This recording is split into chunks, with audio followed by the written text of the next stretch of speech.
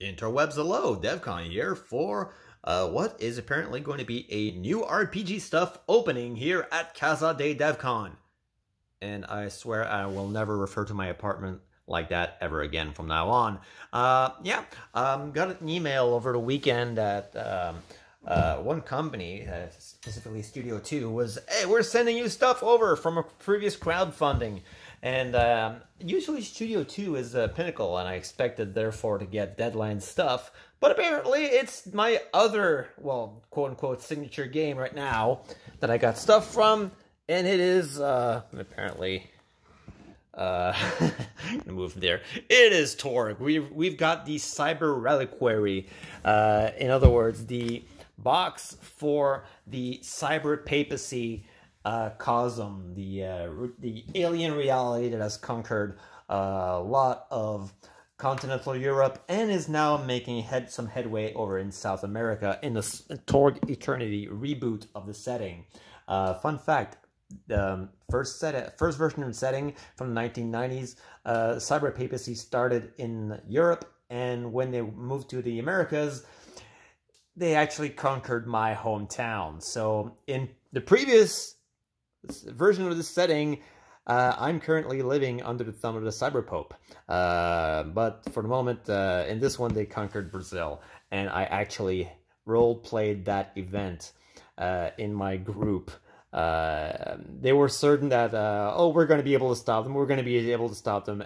But no, South America got conquered by the Cyberpapacy in my game, right under my PC's noses. So as usual, from release spiel, very big box, very heavy box, and very gorgeous box also. I really love the circuitry everywhere, as well as the quote-unquote, I don't want to say Christian imagery because it's a corrupted cyber church, but it definitely has religious undertones, and it also goes on the side of the box and also on the back with circuitry there. This looks awesome. As usual with the TORG stuff from Ulysses Spiel, I already have all the PDFs. But this is like my first time actually seeing the physical stuff from the box. So as usual, let's go and open this up. We actually have some packing material.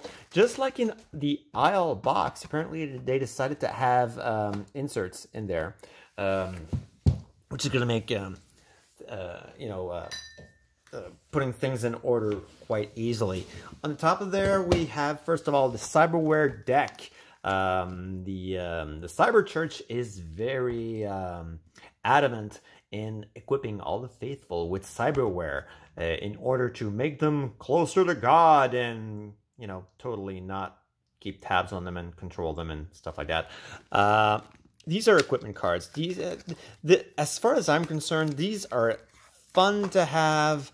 But this is all stuff that is inside the book, and normally if I play a game anywhere, any kind of game that has, like, say, cyberware or magic items or whatever, I'm not gonna have a card with me. I'm just gonna write it on my sheet and write next to it what it does. Like, say, for instance, the mem chip grants 2 HADs or 2 bonus skill points in one of the following, does not stack: computers, find, first aid, land. It's like cyberware skill chip from Shadowrun, for instance. As usual for cards from Ulysses, very well, exactly what I expected. Sturdy, well done, well printed, awesome stuff. It's the Heretic chip. Grants 2 adds in one of the following, does not stack: alteration, apportation, conjuration, give yourself some bonus to your magic, and all of it. It's just one,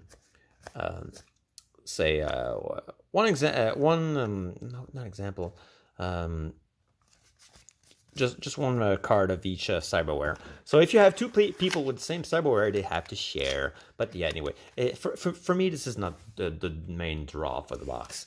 What is the main draw is basically the rest. First of all, soundtrack. I already have this in MP3 format, but the Unhallowed Data soundtrack, the soundtrack that goes with the adventure module that comes with the Kickstarter stuff. Well, I say Kickstarter. I shouldn't say Kickstarter because they've moved away from Kickstarter. They're using Game on Tabletop from now on. And of course, all the soundtracks. Orc Pack, the guy behind the music for Tort Eternity, awesome guy. Can't understand half what he's saying because he practically only posts in German, and my skill in German is nicht gut. Anyways, Cyberpapacy booster deck. Now this is what I'm talking about. This is the stuff that I love.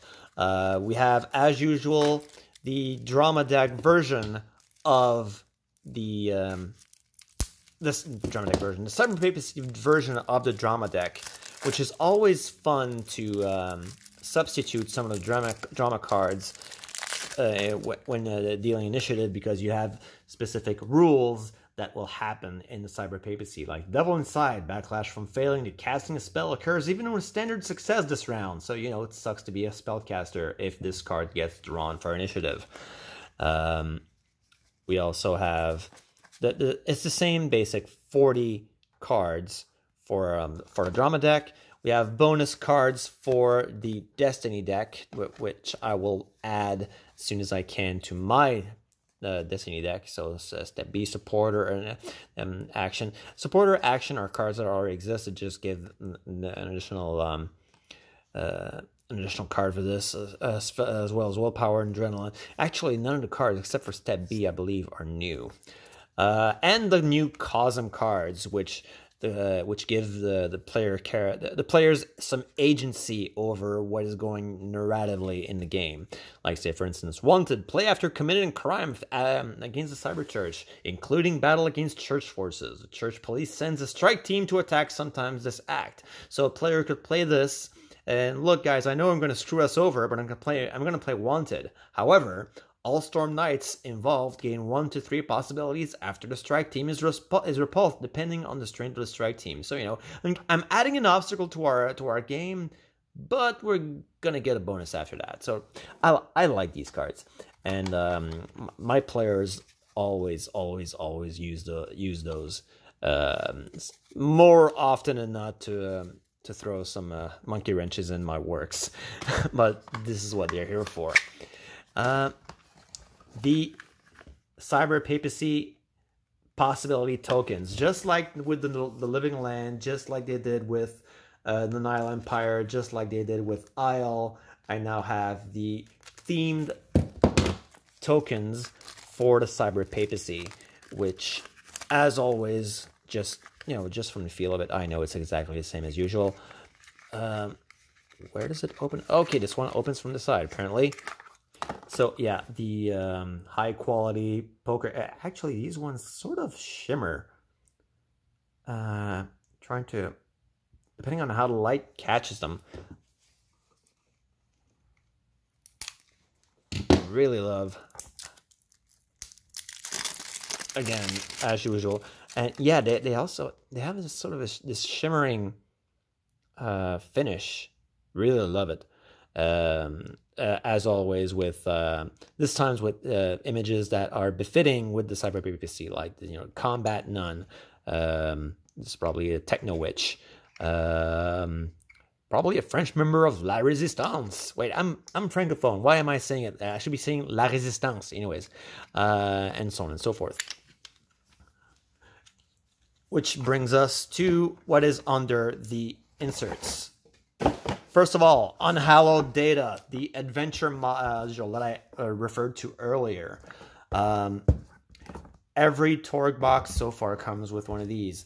It's a chilling mystery in the depths of Godnet. It's a massive adventure suitable for several months of gaming. Delphi Council has a chance to slip a team into the Cyberpapacy under the guise of the special investigators for the Inquisition, which, you know, no one ever expects a Spanish Inquisition. But what happens when the Cyberpope requests that team to look into rumors of demons and betrayal? Someone inside the church has a sinister plan. Follow the clues through dark monasteries, mean urban sprawls, and even into the Godnet, which is basically the Matrix for the Cyberpapacy, to discover the secret more dangerous than the church itself. I haven't really ran any of these special modules, although I just read the Tharkold, which is going to be the next crowdfund box that we're going to get from Ulysses, and I'm probably going to want to run that one. But these are typically very well made. Even I've read them, I haven't ran them. But anyways, the GM pack, which we have here, a Cyber Gargoyle, a Technomancer. So as you, these usually are just slicing through the cellophane. So we have the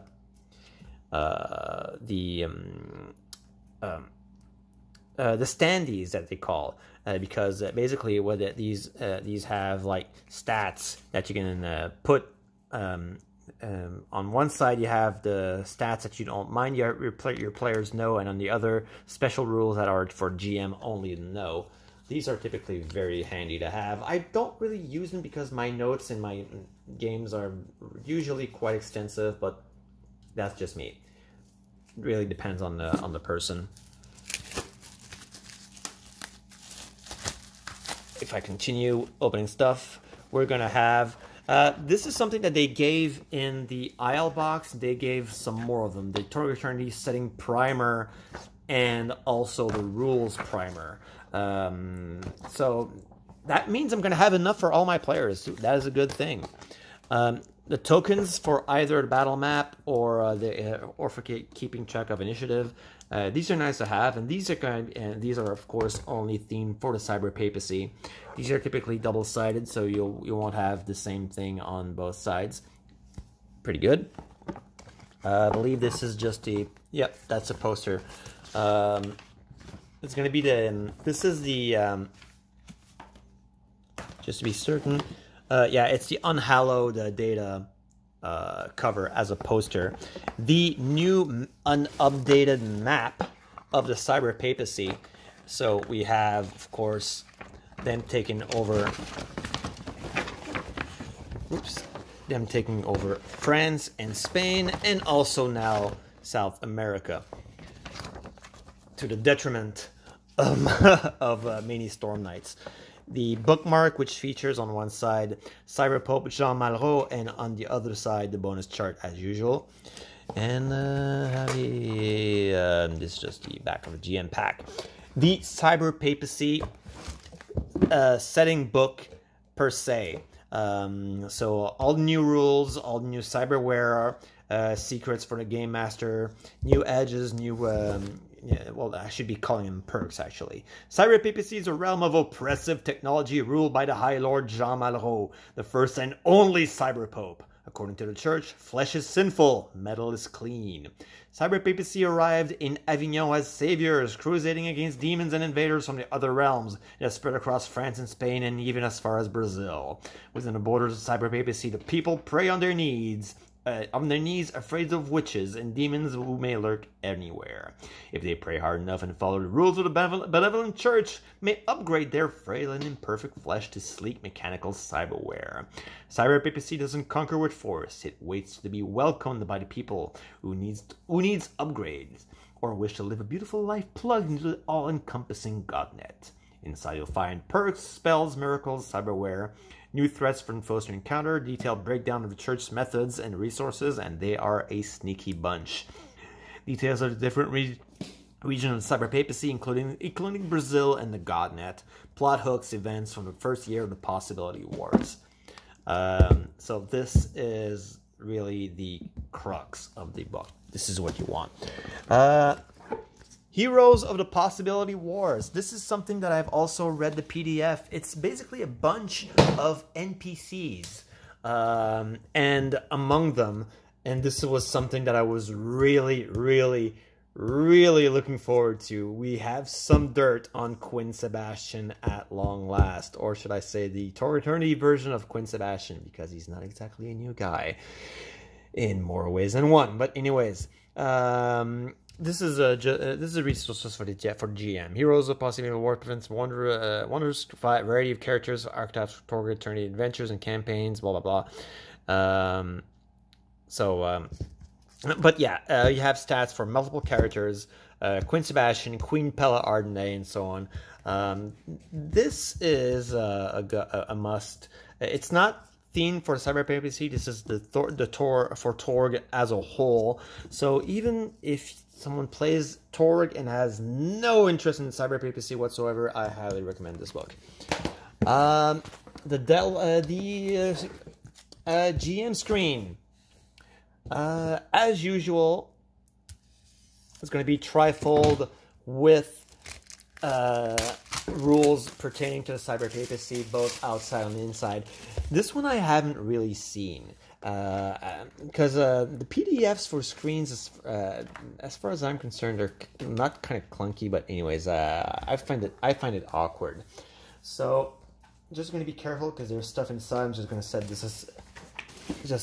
this here. And here we have a battle scene set within Cyberpapacy. Apparently, a group of Storm Knights is going to fight a host. And these things terrify my players to no end. So we have apparently a guy shooting his, shotgun at a host. That's not going to do much. We have the church police here fighting off some Storm Knights.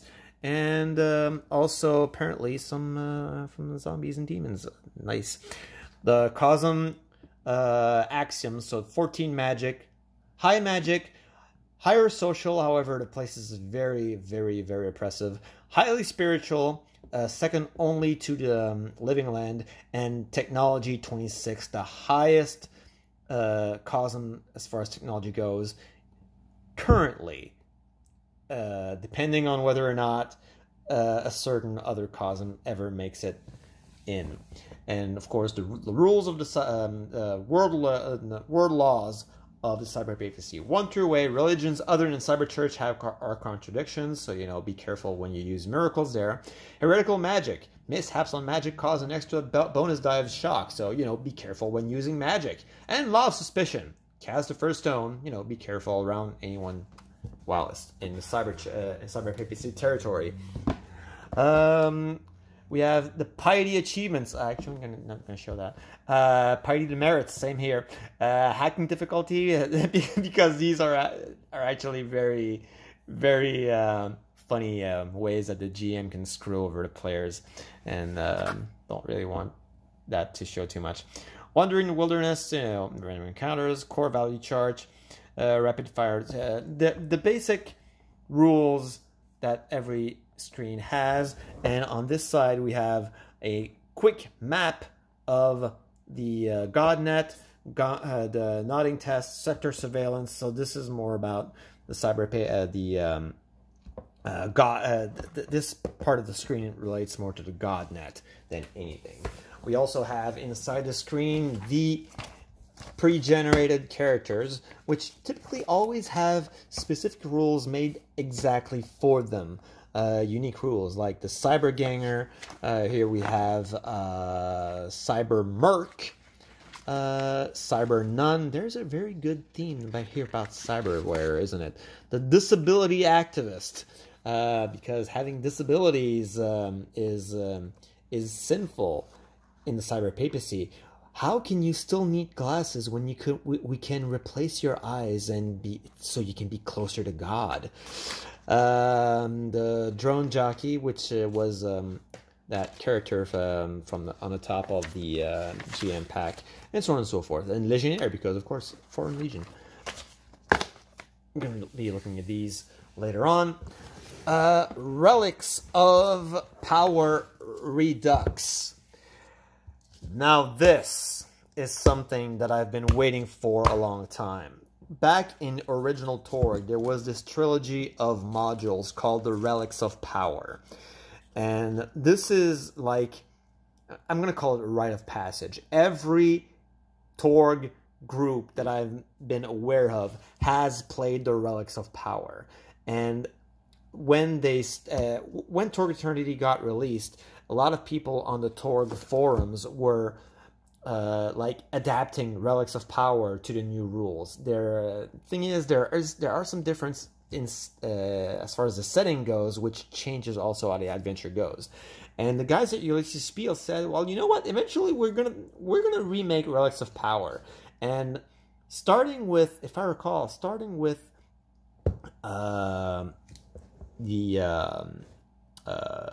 the crowdfund for Nile Empire. They had stretch goals for, you know what, stretch goal, we're going to have Act 1 of Relics of Power, Act 2 of Relics of Power, and so on and so forth. And when they finished Isle, the Relics of Power in its entirety was rewritten for TORG Eternity. And one of the stretch goals, and that was released as PDFs, one of the stretch goals for the Cyberpapacy was, well, we're going to make a physical copy of this.